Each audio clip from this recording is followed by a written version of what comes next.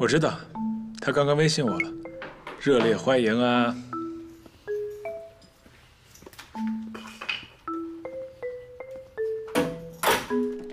哎，你好，欢迎光临，请问你们几位用餐呀？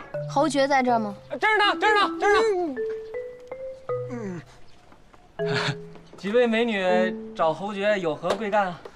带我找他去。这边请，小心。这啥？小心台阶。太破了吧？你说真的挺 low 的。哎，慢，小心。好，快来，我看这谁呀？看看。好久不见。来，进来坐。进来啊！哎，来。哎呀，这什么味儿啊？这怎么有发霉的味儿呢？发霉的味儿。是没事儿，是。你们自己坐啊。你就睡这床，应该都没你人高吧？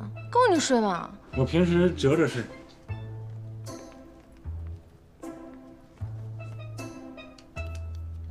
哎呦我的天哪！我说你脑子进水了还是想不开啊？好好的日子不过，你干嘛在这体验生活啊？这我不是丰富人生吗？在这。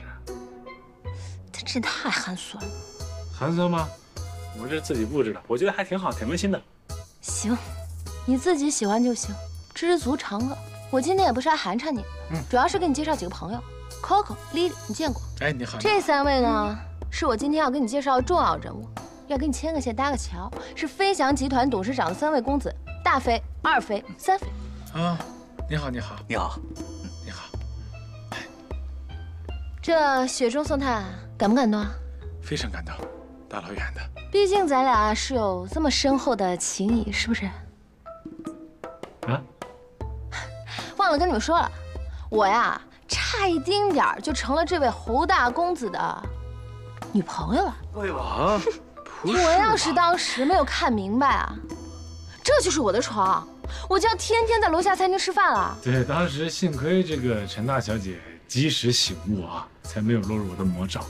哪有啊，这是你侯大公子的不娶之恩，感恩的心。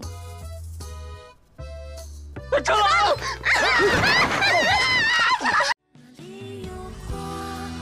带着希望奔向远方，那是幸福，是最美好的信片。